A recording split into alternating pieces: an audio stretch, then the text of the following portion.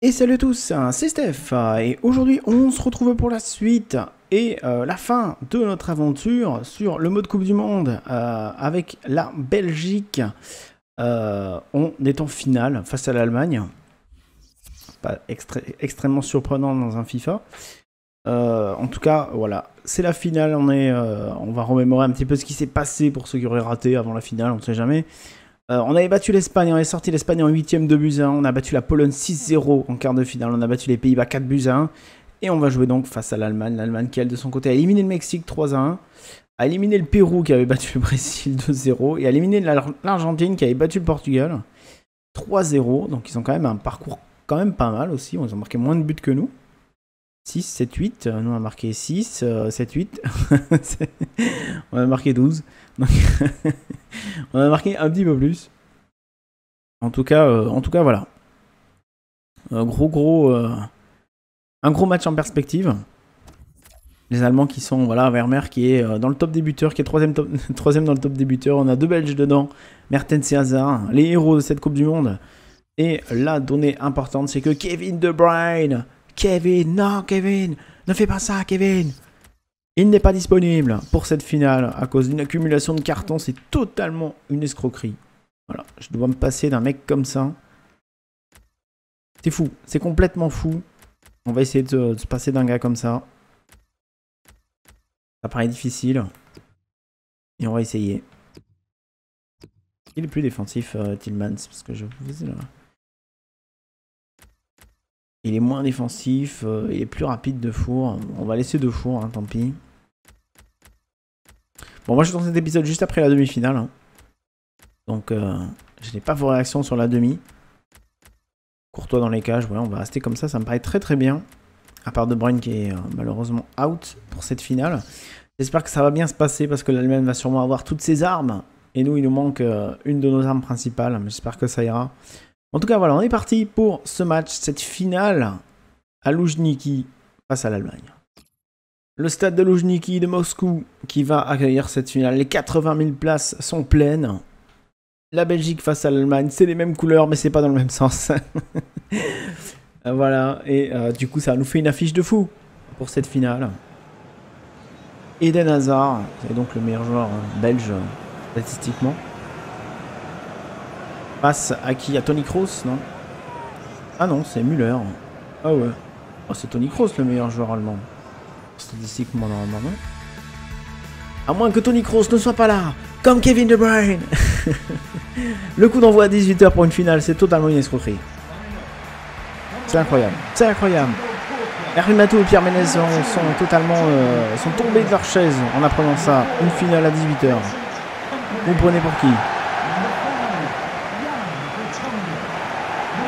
La Belgique face à l'Allemagne. Elle est là. La FIFA World Cup. Première fois qu'on la voit. Müller, Kedira. Non, ils ont pas l'air d'avoir Kroos en plus.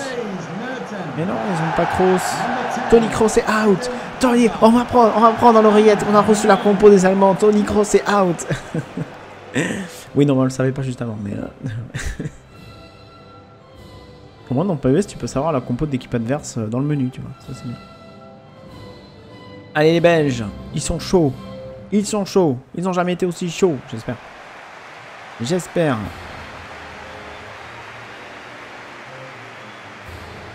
Hummels, c'est Hummels, ça.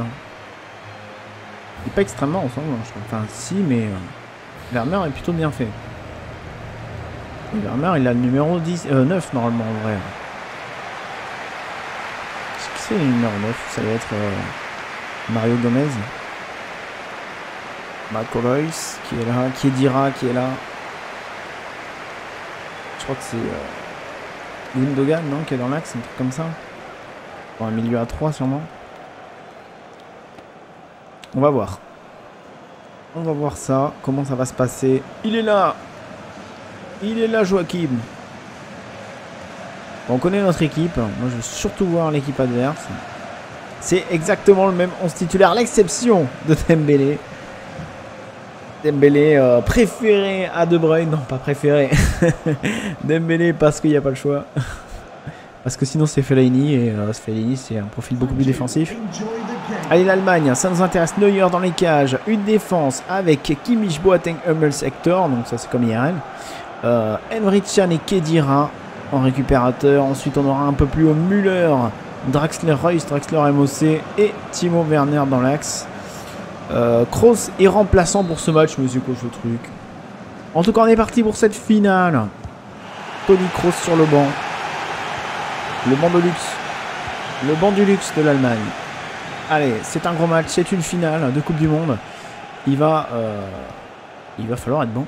Il va falloir être bon, il va falloir être réaliste face à ces Allemands, face à ce Manuel Neuer qui est d'une puissance totalement folle et Khedira qui récupère déjà un bon ballon.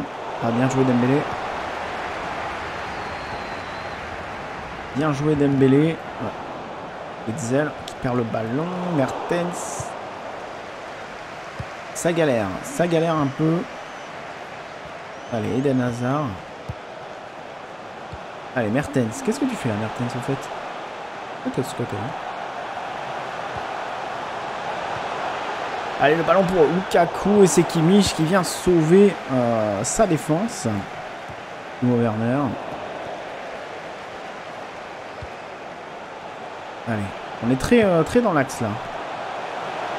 Honnêtement, ça me plaît pas trop ça. Ah, Witzel. Ah. Oh là là, comment il a pu s'en sortir. Attention parce que les Allemands, ils n'ont pas fait de jeu encore. Et là, ils ont la possession, ils ont le ballon. Attention à Marc Aurel sur le côté. On connaît la qualité de l'ailier allemand.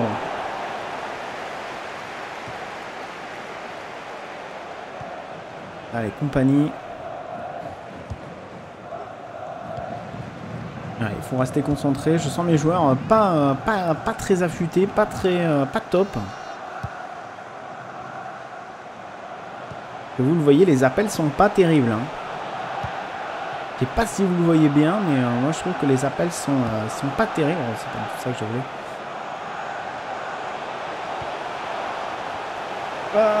Ça passe pour Meunier. Oh là là, Meunier qui a poussé trop dans son ballon. Et Neuer qui est sorti vite pour ce ballon. On sait pas, honnêtement, je la voyais pas passer celle-là. Allez, Eden Hazard. Oh non, c'est mal joué, c'est mal joué, c'est mal joué, c'est pas du tout ça que je voulais. Le jeu qui fait n'importe quoi. Oh là là, comment il s'est fait. Comment il s'est fait défoncer Witzel. C'est fou, c'est complètement fou. Attention Müller. Belle défense de compagnie. Sans faire faute.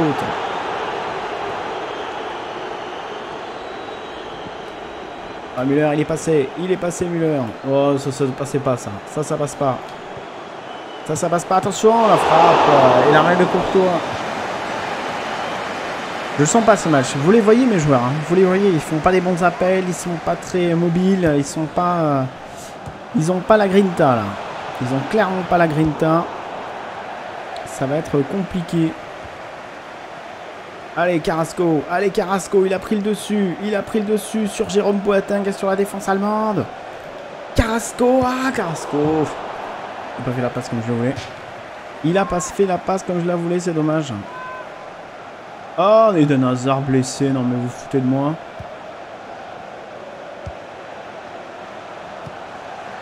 Ah. Oh le penalty, la faute du capitaine Matt Hummels. Le capitaine, non? Il est capitaine, hein? Oui, je crois. Je sais plus. La faute, le penalty, la faute sur Lukaku. Bah, la faute n'est pas extrêmement évidente, hein, honnêtement. Honnêtement, on en a vu des plus faciles à siffler. Et c'est le blessé Eden Hazard qui est blessé. Du coup, sinon ça serait pas le blessé. Il va tirer par là. Oh, c'est cheat, j'en étais sûr. C'est cheat, on va le perdre ce match. J'ai raté un penalty, on va le perdre.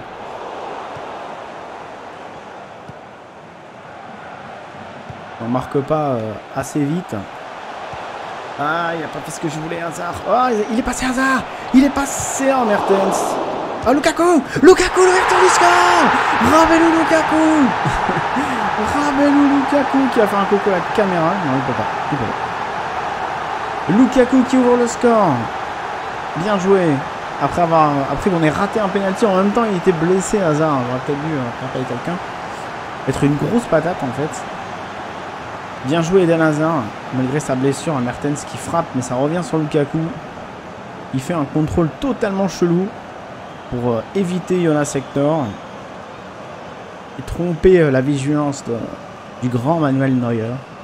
Et ça fait 1-0. Ça fait 1-0 pour la Belgique.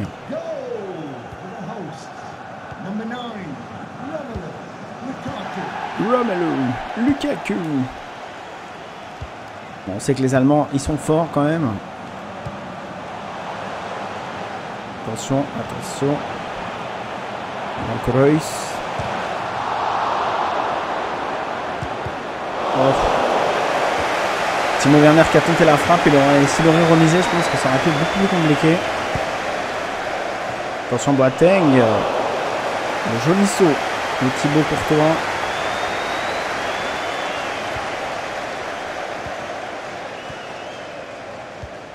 Allez, Eden Hazard. Ouh, il a pris de vitesse Carrasco. Il a pris de vitesse la défense. Il repique intérieur Carrasco. Et le but. Le 2-0. Yannick Ferrer Carrasco, l'ancien monégasque, qui vient marquer un but. On aime bien les panneaux publicitaires. Hein. On a un contrat en fait avec les publicitaires. C'est pour ça qu'on se met toujours sur les panneaux. Ça fait un petit focus sur la pub. Tu vois. 35e minute et ça fait 2-0. La vitesse de l'ailier belge. Repiqué intérieur. La frappe. Je crois qu'elle est entre les jambes de Boateng. Ouais. Entre les jambes de Boateng. Qui écarte juste les jambes à ce moment-là. L'instinct du buteur, on dira. Joachim Low. Qui en perd ses cheveux. Bon, ça va, il en a plein de reste. En tout cas, ça fait 2-0. Ça fait plaisir qu'on ait breaké. Honnêtement, il est très très bien fait Carrasco, hein, franchement. Très très bien modélisé. Hein. Allez. Il faut rester solide maintenant. Les Allemands ont pris 2 buts en 10 minutes, même pas. En tout cas, il est très très bon Carrasco. Il nous a fait très très bien parti là. Attention à Drexler. Attention à Drexler et Carrasco qui est encore là pour sauver les miches de sa défense. Ça va ouvrir des espaces, tout ça. Ah, Mertens. Mertens qui s'est fait prendre. Il s'est fait us. Oh.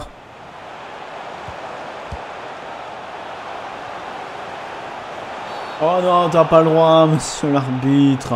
T'as pas... En plus, tu mets un carton jaune pour ça, quoi. Je suis déjà par terre. Je suis... Ça devrait pas être sifflé comme ça, quoi. Regardez. Je suis déjà par terre.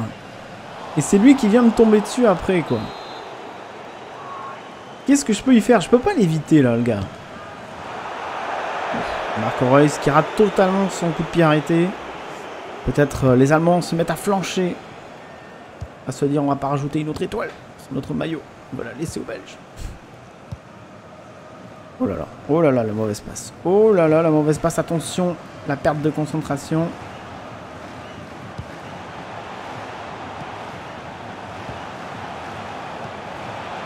Wow. Ça a pas trop mal joué du côté belge. Là, on a cherché à se faire des passes. C'est le principe, hein, en même temps. Il n'y a pas de passe dans le foot. Attention. Attention.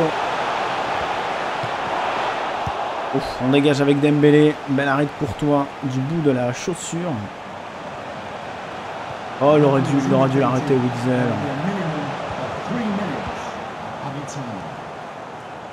Allez, faire à Carrasco.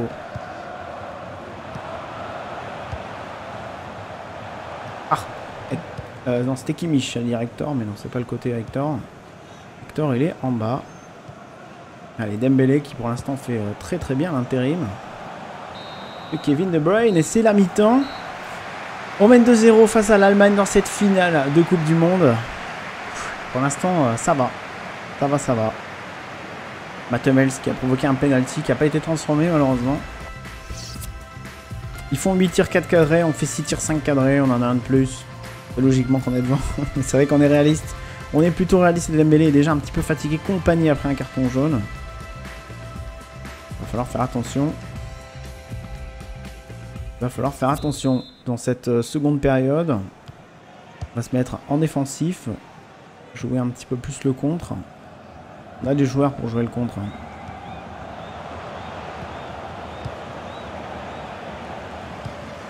Allez, bien joué. Allez, ça c'est bien joué là. Il y a une bonne possibilité de contre là. Justement, la bonne possibilité de contre. Avec Lukaku. Lukaku. La frappe de Lukaku. Oh là là. Ça a été renvoyé. Oh, Carrasco. Qui avait pris le dessus sur Müller.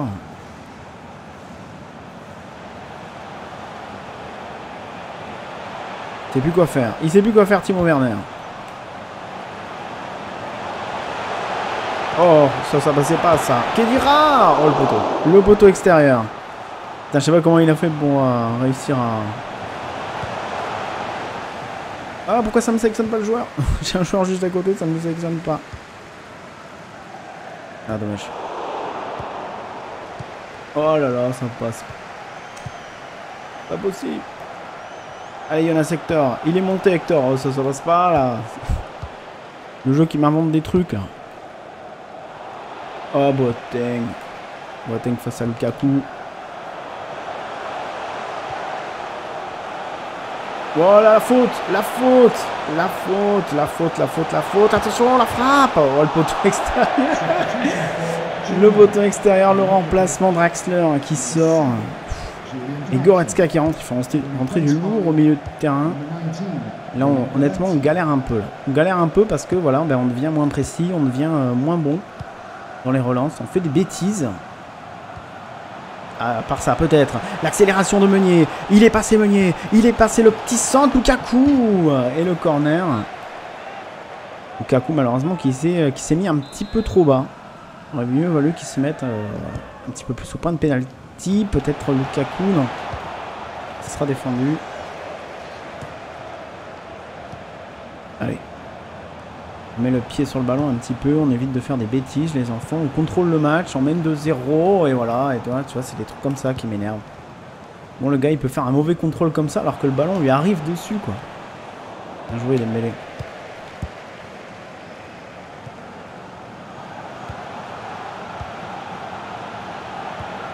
Ah, oh là là, c'était un peu trop long. Et Lukaku qui a pas mis le pied pour arrêter le ballon alors qu'il aurait pu voir qu'il y avait un mec devant lui, quoi. Intelligence de jeu.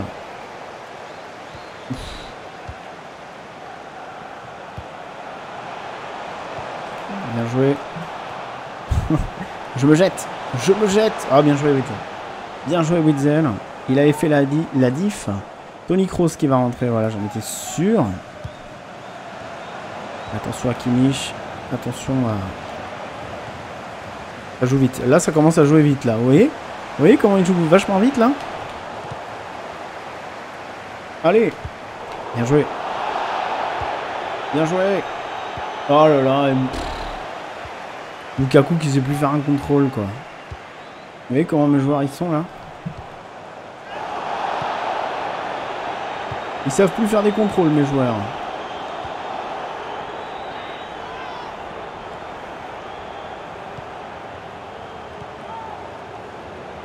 Et je suis obligé de faire ça parce que j'ai pas de solution, en fait. Mertens, ça sera un corner. Carrasco est fatigué. Allez, le corner, peut-être. La tête de Lukaku. Et le 3-0. Ramène Lukaku qui vient en mettre une petite couche. Et qui va aller féliciter Thomas Meunier pour son corner magnifiquement bien tiré.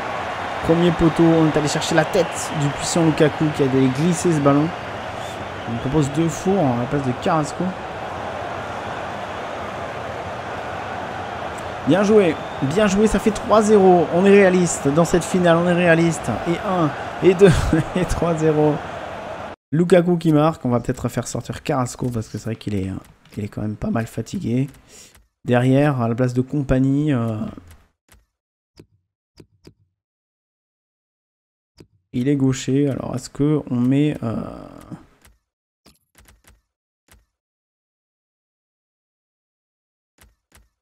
On va sortir Compagnie.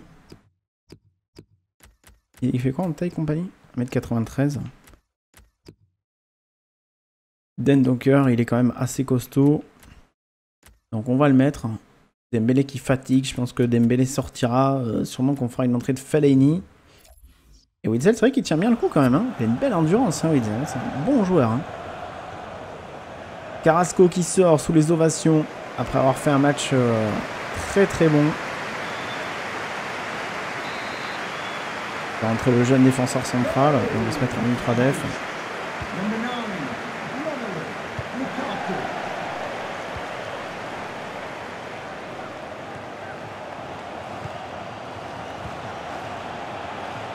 Wow, Marco Reus. Bien joué Thomas Meunier. Bien joué Meunier. Bien joué Mertens. Allez Mertens. Il est reparti Mertens, le héros belge de cette Coupe du Monde. Il est parti. Ah, il est revenu derrière. La frappe de Dembélé. Peut-être la frappe de... Non, j'allais dire de Mertens, mais non. En fait, j'ai mal anticipé la trajectoire de ce ballon. Bien joué Dan Donker qui gagne son duel.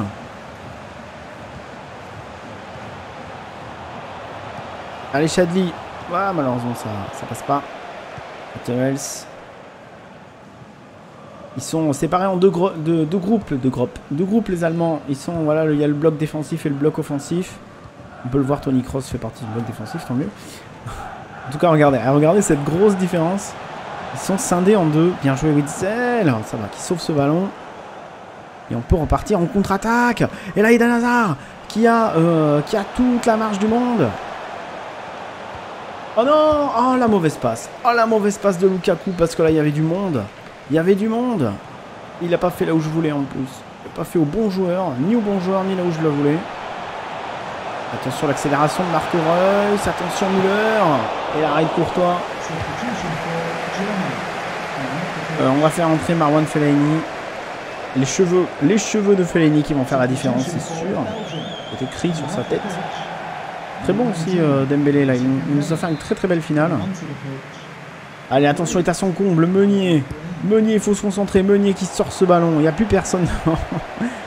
Ah, c'est normal, hein. On est à 3-0 à 5 minutes de la fin. C'est marrant, on est à 3-0 quoi. Attention à Werner, attention, la frappe. Ils ont touché 3 fois les poteaux. On peut dire que les dieux de FIFA sont avec moi. Oh là là, ça va. La frappe de Goretzka. Ils n'ont pas de chance. Ils n'ont vraiment pas de chance dans ce cas-là. Je leur ai offert une occasion de but, mais toute gratuite, tu sais. Ah, bien joué. Oh là là, mais quelle erreur, mais quelle mauvaise passe, quoi. C'est inadmissible de faire des passes comme ça, quoi. On va jouer là-haut, sur Thomas Meunier. Allez, ça c'est bien joué, Marwan Fellaini. Il est pas très rapide, Fellaini. Il est pas très rapide, il faut l'aider là, les gars. Il faut l'aider, Lukaku qui dégage sur Mertens.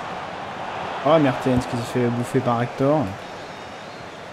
Parce que Mertens n'a pas été assez rapide au dribble. Attention à Timo Werner. Attention, ça va jouer à deux. Oh, il tire à côté, Boateng. Ils avaient rien pour gagner, les Allemands. Je crois qu'ils avaient rien pour gagner, les Allemands. Victoire 3-0 de la Belgique sur l'Allemagne. La Coupe du Monde est belge cette année. Pour la première fois de son histoire. Les Belges ils vont pouvoir broder une belle étoile dès demain sur leur maillot. Parce qu'ils l'ont fait. Ce serait pas mal en vrai quand même. Hein. Je dirais pas que ce serait une surprise. Ce serait pas une surprise parce que c'est une belle équipe sur le papier. Mais voilà, ça fait partie quand même des outsiders la Belgique. Même si c'est au vu des matchs en vrai, c'est un très très sérieux outsider. Mais c'est vrai que c'est Fellaini qui va soulever la coupe, non? Et Eden Hazard, bah oui forcément c'est le capitaine. Ils vont tous soulever la coupe. Kevin De Bruyne, il est dans les tribunes. Il est content. Et Eden Hazard qui soulève la coupe, le capitaine belge pour la consécration de cette sélection. Ses talents enfin récompensés, on pourrait dire. Parce que c'est vrai que ils n'ont pas toujours eu beaucoup de chance les Belges dans leur compétition. Ce serait pas mal, ouais, la Belgique championne du monde, ce serait pas mal. Franchement, ça changerait des nations un peu habituelles. Ce serait pas mal. Bah, la France championne du monde, ça serait bien aussi. Hein. Je vous le dis, les Belges, la France championne du monde, ça serait mieux même. Mais bon, la Belgique championne du monde, ça serait bien, tu vois. Au moins, ça changerait, ça serait inédit, ça serait franchement sympa. Les feux d'artifice pour cette finale, la cérémonie de clôture. On va remettre les médailles aussi, la petite photo. Parce que non, en fait, on remet pas de médailles dans FIFA, ça coûte trop cher les médailles. La Coupe du Monde, elle est là. Ils auraient pu faire un truc... champion Belgique. Les Belgiques champions du monde 2018 en Russie, dans cette Coupe du Monde personnalisée. Les Allemands ont tenté. Ils ont tenté, les Allemands. Ils ont tenté, mais ils n'ont rien pu faire. Ils n'ont rien pu faire. On peut dire qu'il n'y a même pas les poteaux qu'ils ont fait, quoi. Le jeu, il est vraiment sale avec eux, quoi. Ils ont fait 14 tirs 4 cadrés, on a fait 11 tirs 8 cadrés. Donc je suis désolé, on est quand même assez légitime. Il fallait être un peu plus précis. On a quand même la possession. On a quand même la possession dans ce match, c'est complètement fou. Il n'y a pas eu de carton jaune. Ah si, un carton jaune pour nous, c'est compagnie. Ah oui, c'est vrai. Une faute, une seule faute dans le match, de chaque côté. Ouais, on est logiquement, ils ont tiré plus de fois, mais ils ont balancé des pâtés dans l'espace, quoi. Ils ont balancé du pâté dans l'espace. Et nous, on a mis du pâté dans la cage.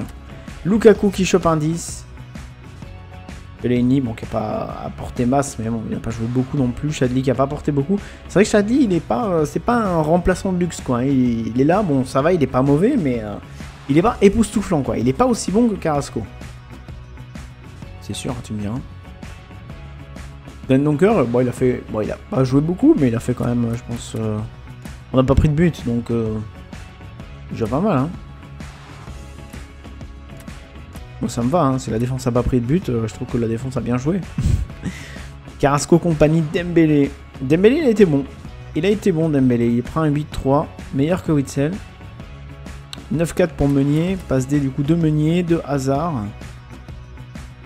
Et pour du coup le doublé de Lukaku en finale et le but de Ferreira Carrasco. Lukaku peut-être dans les meilleurs buteurs. On va voir ça. Ou la Belgique qui l'emporte. Belgique champion. Belgique champion. Voilà, fin de la compétition. Du coup, ouais, les 3 meilleurs buteurs de la compétition, c'est 3 Belges. Mertens, Hazard et Lukaku. Passe décisive Mertens, Hazard. Lukaku, Carrasco avec 4 aussi. Meunier, Witzel, c'est pas mal aussi. Belle équipe, hein. Franchement, belle équipe. Neuer et Courtois le plus d'invincibilité. C'est logique. 3 cartons jaunes pour Van Dijk. Compagnie qui a pris 2 cartons jaunes. De Bruyne qui a pris un carton rouge. Mais il a pas pris de carton rouge, De Bruyne. Faut pas considérer qu'il ait pris un carton rouge. Il n'avait pas pris un rouge sur le match. S'il a pris un rouge sur la demi-finale, alors je l'ai pas vu. Je l'ai pas vu. Mais non, il me semble que je l'ai sorti. Ben oui, je l'ai sorti. C'est pour accumulation de cartons. On peut pas dire que c'est carton rouge. Il n'a pas pris un carton rouge comme ça. Attends, mais d'ailleurs, comment ça se fait qu'il a pris... Combien il a pris de cartons? Et on m'a escroqué, non? Ouais, on m'a escroqué. Non? Pourquoi il n'y a pas marqué que De Bruyne, il a pris... c'est combien de cartons pour être exclu un match? Parce qu'il a pas pris de rouge, hein, De Bruyne. C'est parce qu'il est sorti. Il est sorti, je l'ai remplacé. Donc il a pas pris de rouge. Mais c'est une escroquerie. Est-ce qu'on m'aurait escroqué mon petit Kevin De Bruyne pour la finale, quoi? En tout cas, c'est la victoire. Hein, la victoire finale de la Belgique en finissant premier du groupe devant le Brésil. Et du coup, voilà. Du coup, la Belgique est championne du monde de cette Coupe du Monde. Après un parcours sans faute. Sans faute, en encaissant très très peu de buts. Bah, sur toute la phase finale, en encaissant que 2 buts. Des huitièmes de finale à la finale, on a encaissé que 2 buts. Et on en a mis 6, 7, 8, 8, 12. 12, 15 buts on a mis. Entre les huitièmes et la finale. C'est complètement fou. On en a mis en groupe. En groupe, on en a mis 11. Donc ça fait 26 buts. On a marqué 26 buts dans la Coupe du Monde. Ça va. Ça va, ça va. Je pense que si en vrai, ils arrivent à faire des résultats comme ça, la France qui a été sortie dès les groupes, c'est fou. Il s'est passé des trucs de fou quand même. Il y a eu des surprises un petit peu dans cette... notamment le Pérou devant l'Espagne. Les États-Unis devant l'Uruguay. C'est la Suisse qui avait été éliminée. La Suisse que je trouve que IRL joue très très bien. Vraiment. Je suis vraiment quand même assez impressionné par les Suisses. Je sais que j'ai quelques viewers qui sont suisses. Et je vous le dis, j'ai trouvé les Suisses très très bons sur leurs 2 premiers matchs. Ils montrent vraiment des qualités de combattants. Vraiment, ils vont au bout des choses, quoi. Ils sont vraiment... je trouve que leur victoire contre la Serbie est totalement méritée parce que la Serbie a eu des très très grosses occasions, mais c'est vrai que les Suisses, vraiment, ils ont tout donné jusqu'au bout. Ils n'ont rien lâché. Et Shaqiri a vraiment été énorme encore. Et c'est vraiment quand même une belle équipe. Hein. C'est encore une équipe d'outsider. On va dire que on peut le considérer que c'est quand même un petit outsider, mais enfin même s'ils ont fait match nul contre le Brésil. Mais voilà, c'est un petit outsider, mais c'est quand même c'est une belle équipe. C'est vraiment une belle équipe. Je trouve qu'ils ont une mentalité, par exemple, que la France n'a pas. Tu vois, c'est enfin, en tout cas qu'on n'a pas vu encore de la France. Alors peut-être qu'on le verra dans les phases éliminatoires, parce que la France s'est pas trop retrouvée dans les situations de la Suisse, en jouant une très très grosse nation comme le Brésil, ou en jouant une Serbie qui était première du groupe et qui avait ouvert le score. Donc c'est pas encore arrivé à la France en vrai. Bon, si ça devait arriver, j'espère qu'ils auraient ce caractère-là, comme les Suisses ils l'ont eu, parce qu'ils ont été très très bons. Les Allemands aussi, du coup, ont fait preuve de beaucoup de caractère en gagnant leur 2e match face à la Suède, parce que c'était mal embarqué à la mi-temps. À la mi-temps, c'était... on voyait déjà, ça aurait été fou quand même. L'Allemagne a éliminé dès les groupes, ça aurait été complètement fou. Ah, ça aurait été un truc de dingue, ça aurait été vraiment un truc de dingue. Ça aurait vraiment changé beaucoup de choses, je pense. Je pense que c'est vraiment une victoire qui va galvaniser les Allemands, et je pense que là, je pense que là, ils sont bien partis, à mon avis, les Allemands. Pour les Allemands, ça va être... c'était le match qu'il fallait pour les lancer, et je pense que maintenant, ils vont être inarrêtables. Et ils vont se qualifier, je pense, facile sur le dernier match, en battant l'équipe. Après, enfin voilà quoi. Après, il y a Suède-Mexique, donc non, parce que si l'Allemagne gagne, il faudrait que la Suède gagne contre le Mexique. Ouais, mais après, il y aurait 3 équipes à 6 points. C'est pas possible. Mais non, c'est pas possible. Non, parce que du coup, ils ont fait match nul, ils ont perdu, donc s'ils gagnent, non, bah du coup, la Suède sera éliminée. Donc, pour moi, les Allemands sont qualifiés, là. Ils ont que 3 points, mais ils sont... ouais, ils ont que 3 points, mais ils sont qualifiés. Parce qu'ils vont jouer contre la Corée du Sud, qui est éliminée, déjà. Donc, voilà, on parle un petit peu d'IRL. Donc voilà, il suffit qu'ils gagnent leur match contre la Corée du Sud, et puis c'est bon, ils ont 6 points. Le Mexique a 6 points. Le Mexique, peu importe le résultat du Mexique face au... Le Mexique est déjà qualifié, mais la Suède, je pense que la Suède est sortie. Ils auraient maintenu le match nul, je pense que la Suède aurait pu... éventuellement se qualifier, mais là c'est mort. Je pense que c'est mort. Je pense que l'Allemagne sortira des groupes, finira peut-être même première du groupe. Si elle bat la Corée du Sud avec une grosse différence de but. Ouais, parce que sinon, parce qu'après ils ont perdu que 1-0, donc ils sont à 0 de différence de but, c'est que dalle. Hein. Alors que du coup les Mexicains, ils sont à combien? Ils ont gagné 2-1. Ils ont gagné 1-0, donc ils sont à +2. Donc ils gagnent... voilà, si la Suède gagne... ouais, ils peuvent encore finir premier, hein, si la Suède gagne contre le Mexique. Enfin, ouais, il y a plein de trucs bien quand même dans cette Coupe du Monde. Franchement, en vrai, hein, je parle, c'est... il y a vraiment plein de possibilités, il y a plein de matchs qui sont vraiment sympas à regarder. Il y a des petites équipes qu'on connaît pas trop, qui sont vraiment très très bien à voir jouer. Et c'est bien, franchement c'est bien la Coupe du Monde. Et c'est bien que ce soit qu'une fois tous les 4 ans. Parce que comme ça rend la chose plus unique et plus importante. Et franchement c'est cool. Allez, on s'arrête ici donc pour le ballon d'or. Rapporte le ballon d'or. Lukaku, le ballon d'or. Lukaku, le ballon d'or. Lukaku, le ballon d'or. Vous imaginez un belge ballon d'or? Je sais pas si c'est déjà arrivé. Meilleur buteur. Meilleur gardien de la compétition, c'est avec qui? Ça va être meilleurs. Ah non, c'est des Courtois, ça va. Ça va. Ça va, ça va. L'équipe publiée. Alors, Courtois dans les cages avec Hector, Vertonghen, compagnie, Kimmich, Carrasco, Witzel, De Bruyne, Meunier et Hazard et Vermeer. Ouais, c'est pas mal. Ça serait une belle équipe. Hein. Il remporte le ballon d'or, il est même pas dans l'équipe de la compétition. Lukaku, c'est quoi cette escroquerie là? Le jeu pas logique, tu vois. Le jeu vraiment pas logique. En tout cas, voilà. J'espère que cette Coupe du Monde vous aura plu, je pense. C'est à voir, mais je pense que du coup, je vous avais dit que je ferais une Coupe du Monde avec la France. Donc je pense que ça sera la prochaine. Je pense que j'en ferai pas d'autres parce que j'en aurais fait 3, ça sera déjà pas mal. On va essayer avec la France de faire aussi bien qu'avec la Belgique. Ça serait cool. Mais je pense que la Coupe du Monde avec la France, il y a possibilité éventuellement qu'on la fasse en live. Voilà. On la fasse entièrement en live, ça sera à voir. Si possible, j'essaierai de prévenir un peu avant. Voilà. Peut-être quelques jours avant. Et c'est possible que je la fasse en live du coup, ouais. La Coupe du Monde avec la France. Ça me paraît plutôt sympathique de faire voilà, un live avec les matchs de poule. Et peut-être un huitième de finale si on y arrive. Ce serait quand même bien. Et puis après, voilà quoi, en 2 lives, essayer de tout faire en 2 lives. Parce que finalement, c'est quand même assez court, une Coupe du Monde. Voilà quoi, il y a quoi il y a 3 matchs, 4, 5, 6, 7 matchs. 7 matchs maximum.